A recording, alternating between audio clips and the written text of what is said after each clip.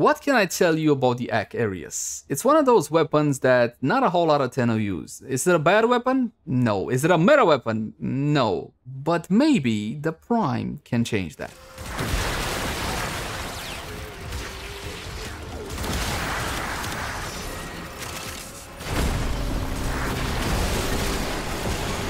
Hey guys, welcome back. As always, my name is Leyzar, and today we're going to be diving deeper into the Akarius Prime. As per the usual, I'll have two setups ready for you. An introductory level setup geared towards more newer Tenno, but fear not my veteran friends, we also have an endgame setup geared towards veteran, steel path, all of that good stuff. We're going to take the weapon, put it through its paces. That said though, please bear in mind that my builds and guides usually take a more new player friendly tone, simply because I want anybody watching to understand how the weapon functions and how it should be built.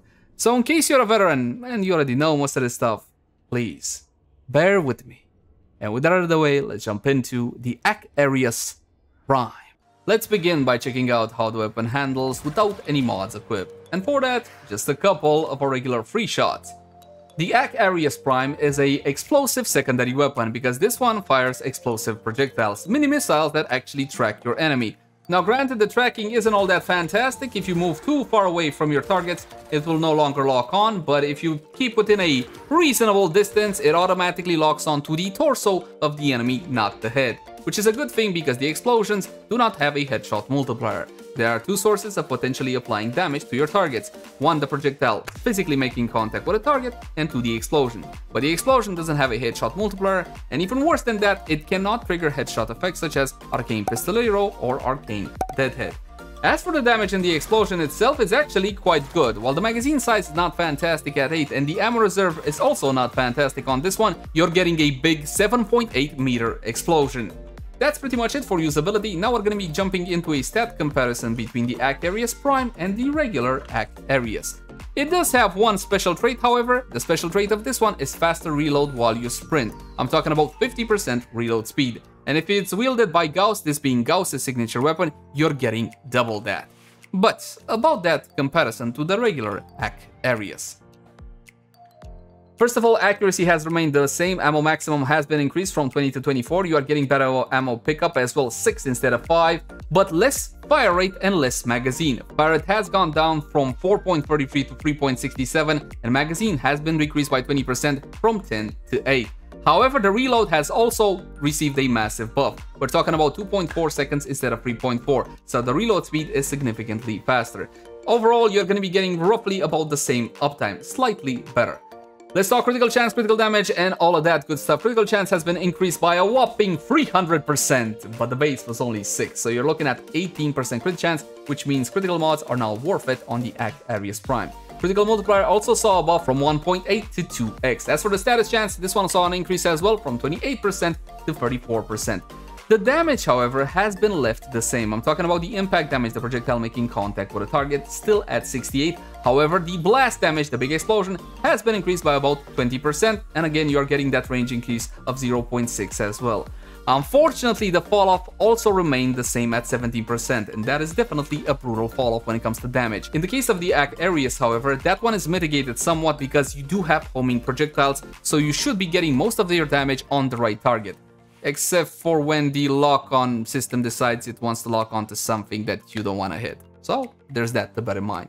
As soon as you build your Akarius Prime, you get your mod capacity to 30 out of 30. You jump into actions, you plug in the Arcane Catalyst, you double that mod capacity if you want to get the most you can out of the weapon. If you bought the Akarius Prime for Prime Access, it should have a Arcane Catalyst already installed, so you don't need to worry about that. The better question is this weapon worth upgrading? If you're more of a new player and you bumped into the Akarius Prime, I wouldn't necessarily recommend it, simply because the mastery lockout is 14, and in order to farm this one, you're looking at 2 battles and 2 receivers, and the receivers are actually rare parts from relics, so you know what, maybe not. Have a look at the Atomos. That's a much more suitable new player weapon, and it packs one hell of a punch. Not only that, it also has an incarnon version to boot, so you can basically take it from MR5, all the way to basically the Warframe's Endgame. Yes, I'm talking about Passion Frame. If you want to see a full and detailed guide, link in the cards right now.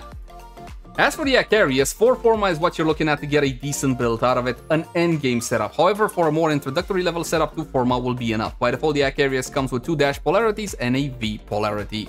Now, let's have a look at a standard introductory level build. Damage with Hornet Strike, multi-shot with Battle Diffusion, as well as lethal Torrent, critical chance and critical damage through the use of cripping of the bullseye, 200% crit, minus 20% fire rate, and Target Cracker will offer you only 60% critical damage. You gotta get yourself the Prime version for this one and a whole lot of secondary builds because you're looking at 110%, significantly more. You do have one option, however. This one is called Sharpened Bullet, 75% critical damage, which is more than 60, yay, but it's while aiming and after getting a kill. Still, it's better, in my opinion, you go for Sharpened Bullets. If you're just starting out in Warframe right now, keep it to Target Cracker because it makes for a more streamlined experience. As for Accelerated Isotope, this is more of a newer mod that was introduced in Warframe with Whispers in the Wall. 60% radiation, 40% fire rate, so in total we're getting 100% fire rate out of our weapon thanks to Lethal Torrent, 60% Accelerated Isotope, 40%. The radiation is the big deal here because essentially you are getting an elemental combo within the same mod, which is absolutely huge. We're also going to be making corrosive on the weapon with the 290 mods, pathogen rounds, and convulsion. We're going for the 90s over the 60s because we're not looking to get 1000 procs out of the weapon. What we're looking for is one big bada boom damage. About Cripping Bullseye, if you don't have this one just yet, you can go for Pistol Gambit. 120% instead of 200 is not fantastic. This is a corrupted mod, and throughout your Warframe journey, you will need a lot of these corrupted mods for your quote-unquote meta weapon builds, Warframe builds, etc. And if you don't know how to farm corrupted mods, as always, I got your back. Look at the cards right now. Now we'll conduct a test using Wisp. Wisp will have no build whatsoever, so gotta make sure it doesn't skew our test results with Naramon Void School, which again doesn't affect weapon damage in this case. What we're gonna be spawning is Corrupted Heavy Goons level 100. In my opinion, for an MR14-ish, this should be a pretty relevant test without the Steel Path modifiers enabled. Now let's see what the Akarius can do versus these rather tough targets. Fire wherever you will, essentially, since you're not really going for the headshot. And it doesn't really matter if you're going for the headshot, because the weapon will automatically aim to the torso anyway.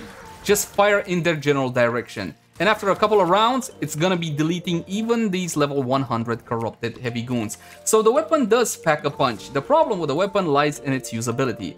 Because if I wasn't invulnerable right now, I would be getting knocked back all over the place. So you should be using it with a frame which is immune to knockback. Something like a Revenant, something like a Gauss, because it is his signature weapon, or maybe even something like a Rhino, because those knockbacks can get extremely annoying. And again, the default range on that explosion is 7.8 meters. It is rather large, and you can further increase that by using Fulmination on the weapon. Fulmination is another option.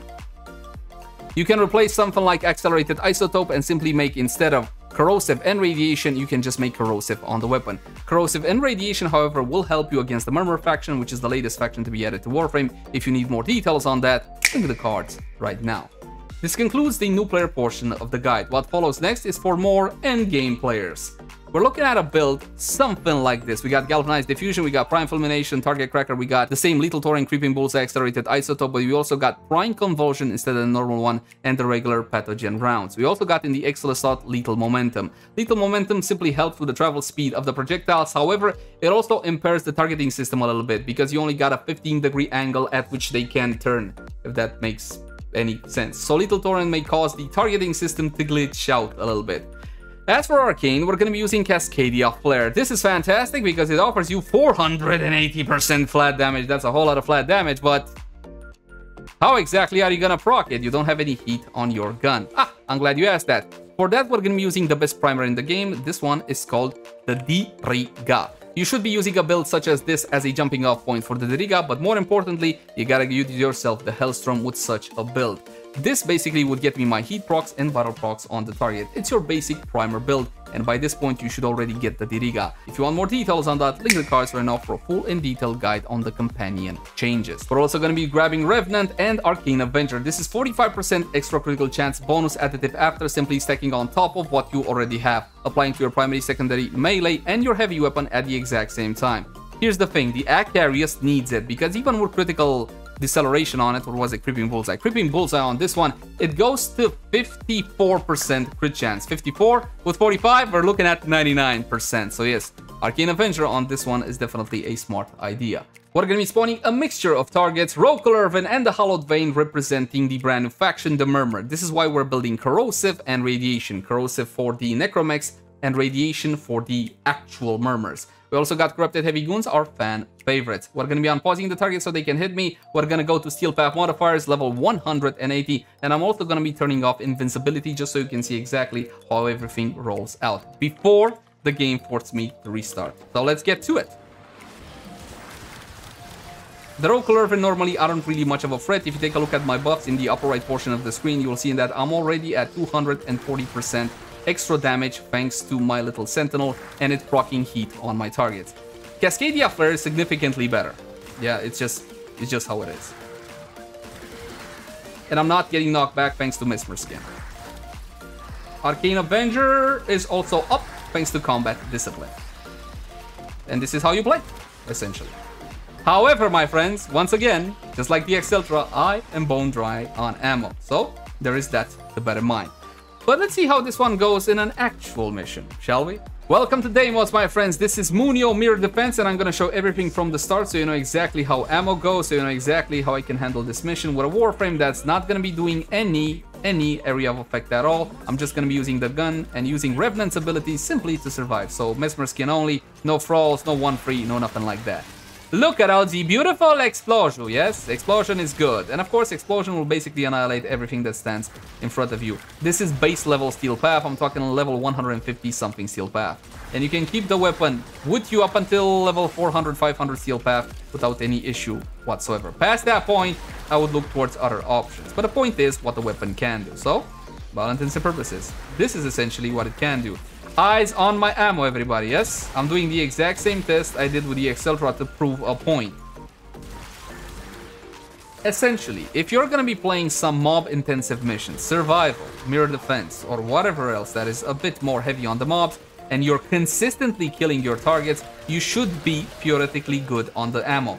If this is an issue for you, in the Excellus slot, you can renounce getting that projectile flight speed and go for some ammo mutation as well, pistol ammo mutation. I'm pretty sure you don't need a prime variant, but if you're having ammo issues, if you're overdoing it with fire rate, then you might want to consider that as an option.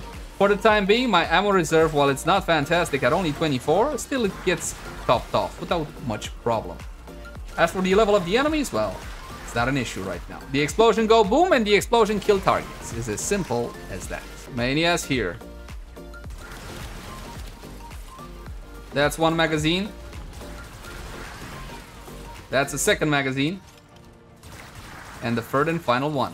Or not. Needs more. There you go.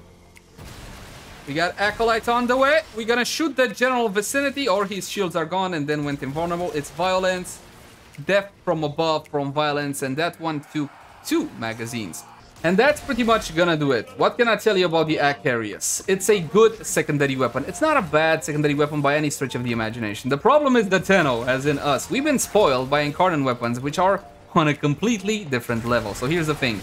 If you want a cool, quirky, nice, blow-up secondary weapon, the Akarius can definitely provide. But is this one of the best weapons in the game? No, far from it. If you're that kind of player and you simply want one of the most powerful secondary there is, then you gotta look at the Latham, at the Lex, at the Incarnon Dual Tox Assist even, and not only. Click the cards right now for a full and detailed guide on that. For the time being, the Gauss Prime is a significant upgrade over the regular, and I do recommend it if fun is more important than meta to you. As always, my name has been Leyzar. Thank you guys so much for watching. Like, favorite, share, and subscribe only if you enjoy the content. If you got any feedback for me, I would love to read it in the comment section down below. You can also catch me on Twitch, Facebook, Twitter, all the usual places. And on Texar, where I do the exact same things that I do here, only for tech things. Follow on Texar. I'll catch you guys in the next one. Bye.